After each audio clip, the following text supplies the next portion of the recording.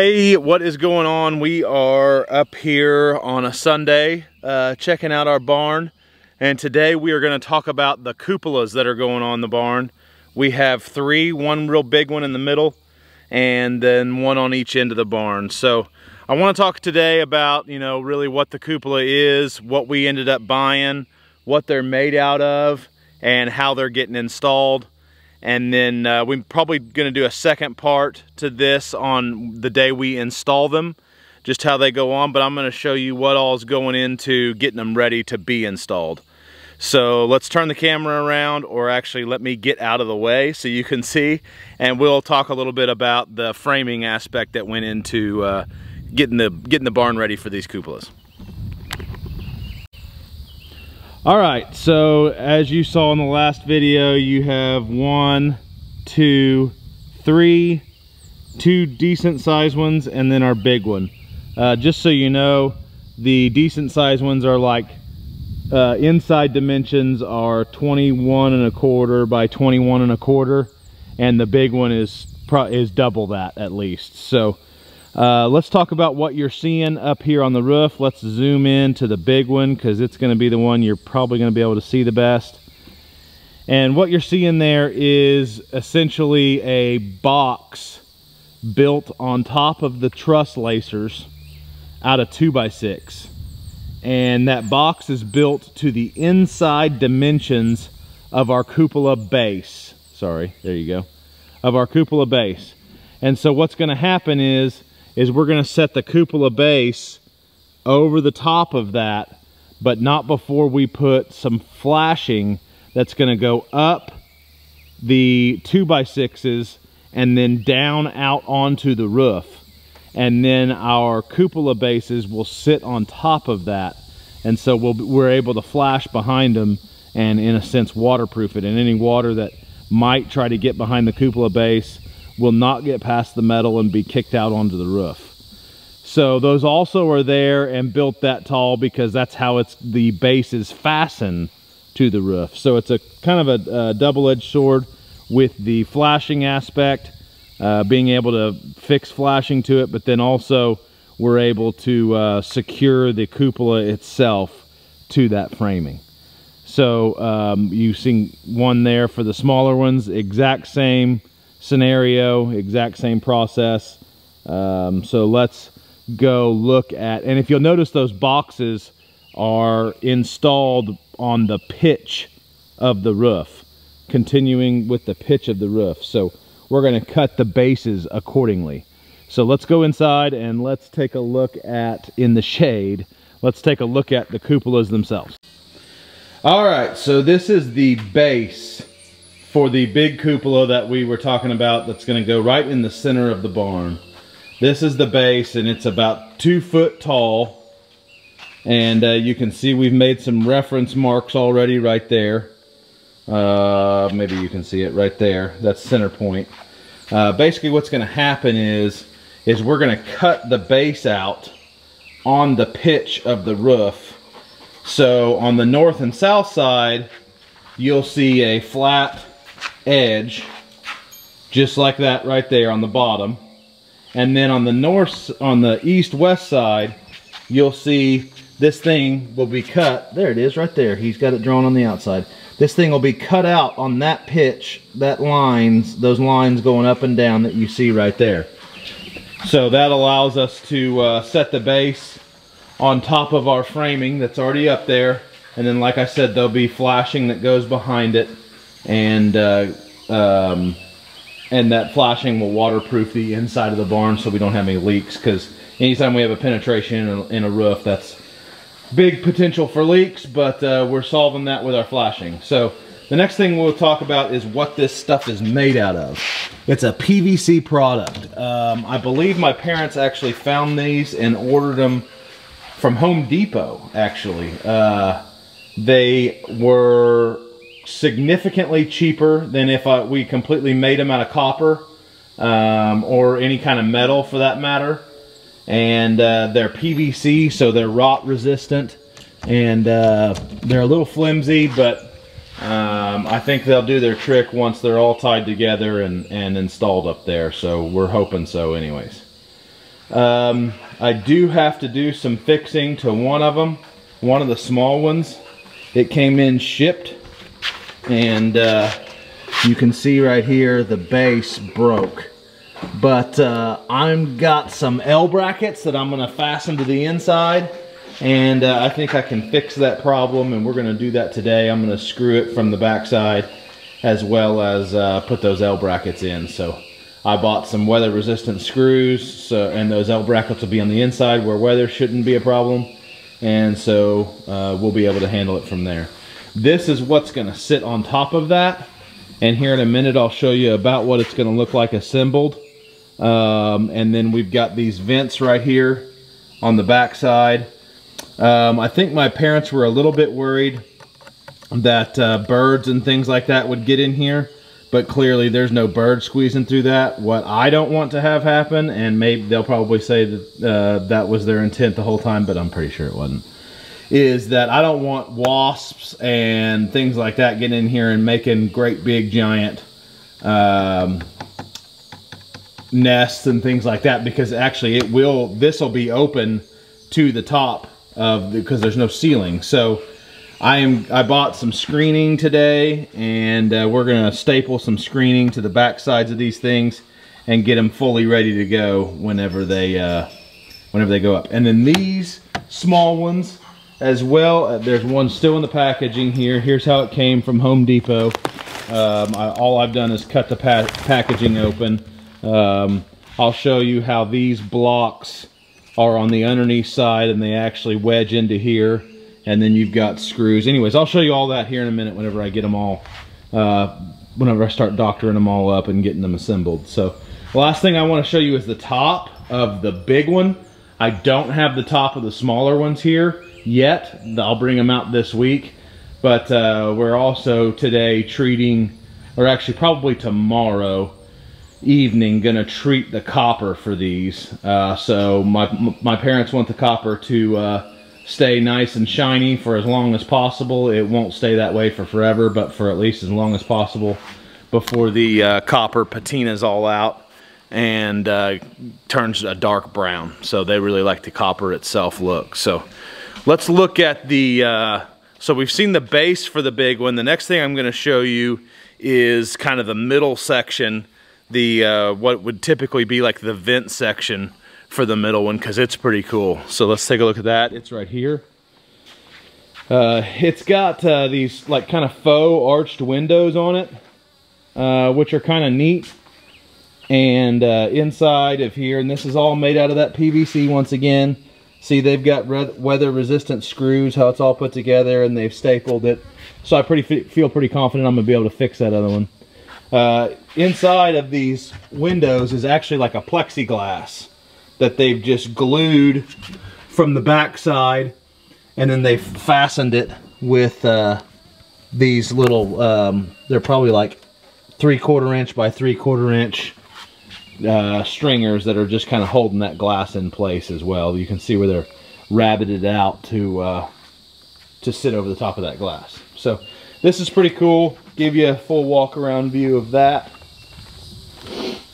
All four sides look about the same.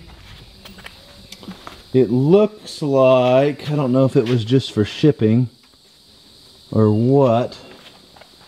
It looks like this came off. This came off of one side, but I don't know if that's a shipping detail or not. I'll have to look into that, and if it's an integral part, I'll have to get that glued back on and fastened back on before they hang it. I don't know that it is, but it may be what the copper lid sits down on. So let's go look at the copper lid right now. Here it is right here. We're walking up to it. And so this is the copper top.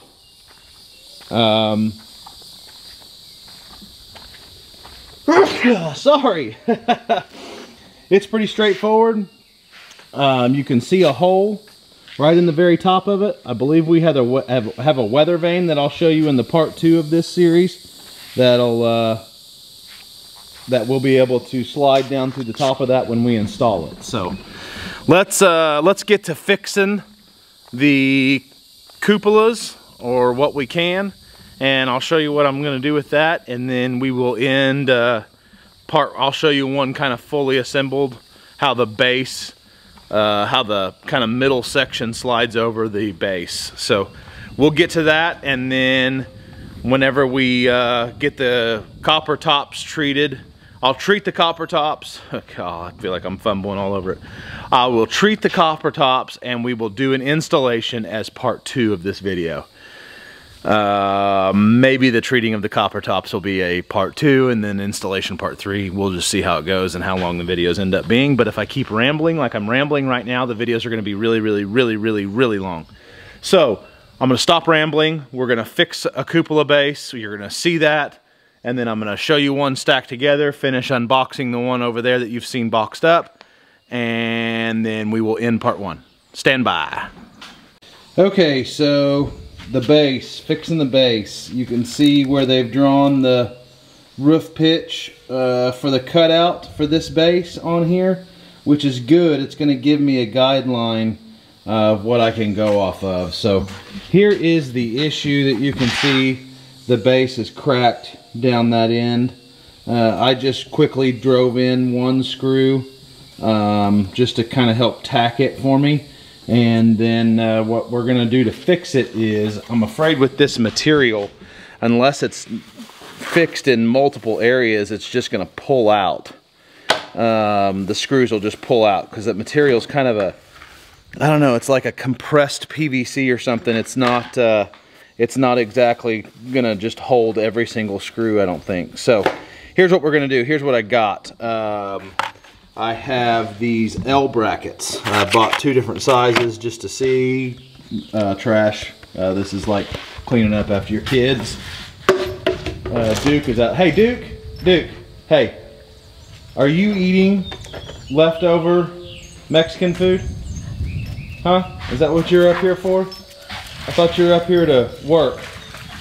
Oh, you're gonna lay out in the wonderful pond that I can probably drain now and eat Mexican food. Great. So, okay, so I bought these to basically help strap it together, so it's got, help strap it on this side and then strap it here.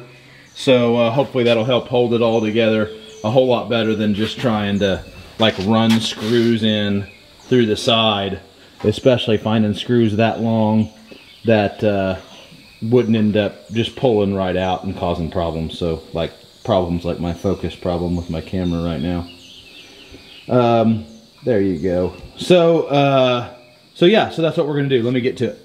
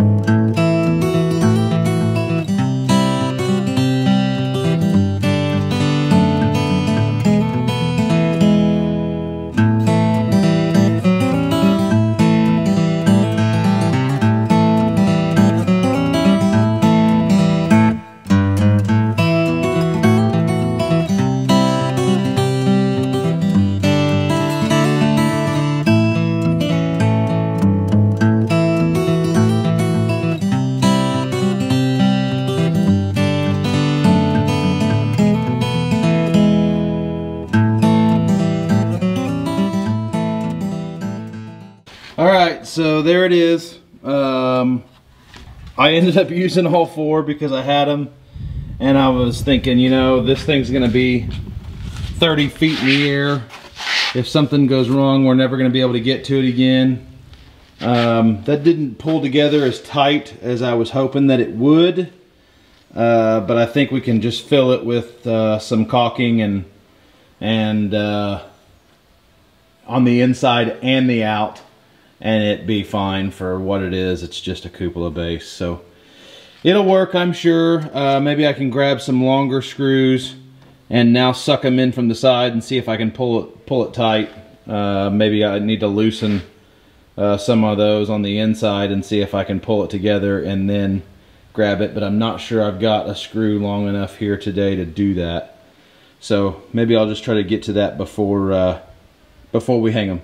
So anyways, I did put them up high enough to make sure that if whenever they made their cut for the roof pitch, that all of those are missing, not in the way.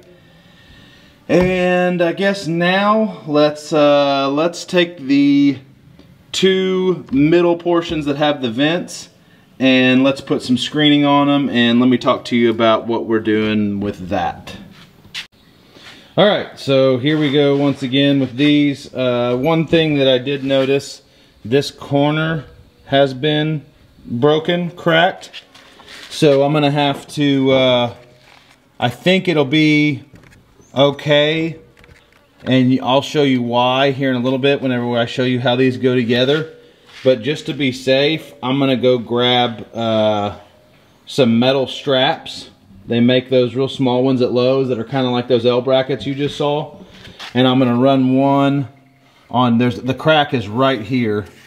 And so I'll run one from the underneath side going across that way and one going across that way. And it should be just fine, but I think it'll be just fine even if I didn't do that based on how this thing goes together. But anyway, so let me show you what I'm gonna do. I don't know if any of you have ever rescreened windows. I have had that great pleasure many a times in the line of work that I'm in. So working with screening material is nothing new for me, but this is not like screening a window. What we're gonna do is I'm gonna take a couple of quick measurements, and we're gonna measure from there to there and the height, and I'm gonna put some screen on, and I'm gonna staple it down that edge and down that edge, and do all four sides for two of them. So I need to make a measurement and make 8 cuts of the exact same thing. So that's what we're gonna do for this little screening project. And now I just need to go get my knife and a tape measure and get after it.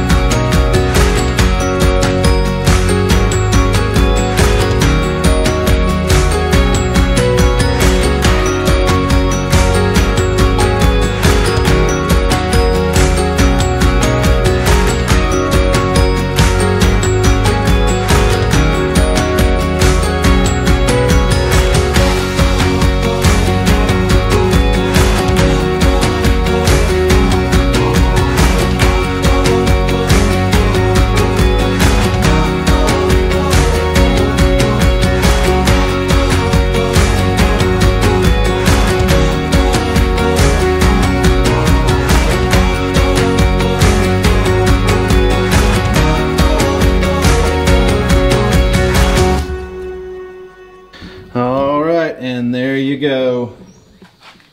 There's one screened, so no wasps get in. It's not the prettiest thing. If you're an upholsterer, I commend you, because that just does nothing but get my frustration level to, I would say, boiling point. So I'm gonna do the other one real fast, and then I'm gonna show you how they stack together. Okay, so here we go. We got the base, and we've got the middle section with the screening all done, nice and pretty like, because that's how I do things, is just nice and pretty like. And so, you know, just imagine from the bottom, one side will be flat like this, and then the other side will have the pitch cut of the roof cut into it. So let me show you how these things stack real fast. Get the camera to set up. Okay, so I'm gonna pick this up, but I'm gonna show you something on the bottom side real quick. If you can see, can you see? Yep.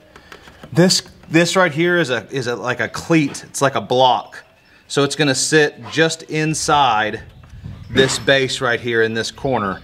And there's one in each corner. So let me show you how that's gonna go. These are a little bit surprisingly heavy. My dad probably couldn't lift them at all. So it's a good thing I'm the one doing it and not him. Okay, so it's slid down in all four sides, real snug and good. They actually went right in real good. So, so that's gonna, so it's all supported right here on the outside. And then you can see these screw holes right here.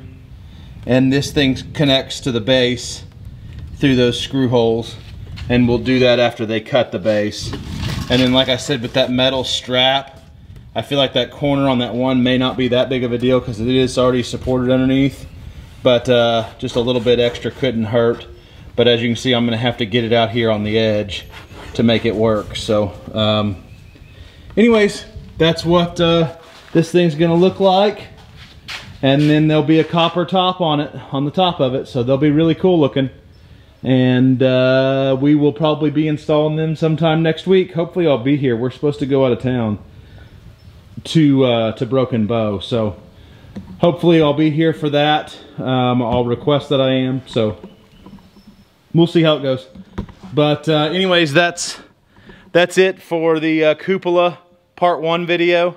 Just kind of showing you what's going on with them. We went over how to screen the inside of one. Kind of, like that's a little difficult, big rocket science thing there.